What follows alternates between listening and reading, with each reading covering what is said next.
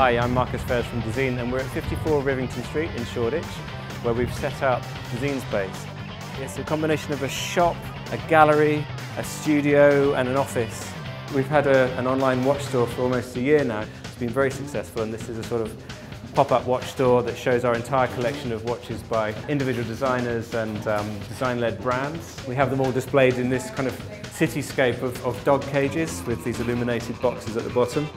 We've also launched our first book. We've used Dezeen Space as the platform for this. It's called Dezeen Book of Ideas, and it's basically like an edit of what we think are some of the most inspiring and exciting and innovative ideas in architecture, design and interiors that we've published on our website since we launched 5 years ago. We have a little store element here of magazines and some interesting products. These are pretty cool. Cycle lights that are sort of like hair clips. We didn't want it to just be a shop, so we've also got a gallery element to it. We worked with Dominic Wilcox, who proposed this series of unique watch sculptures. He's taken vintage watches and turned them into animated stories, really, with characters glued to the hands of the watch. This is something we worked on with Paul Cocksedge, London-based designer.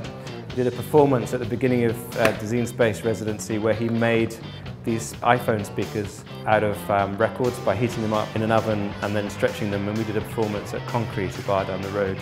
And then we set up a thing which we call Dezeen Platform, which is a square metre plinth where we put out the call to designers around the world to propose things that they could exhibit here for one day only. So this changes day by day. There'll be 30 videos eventually showcasing the work of the 30 designers that have come to Dezeen Space.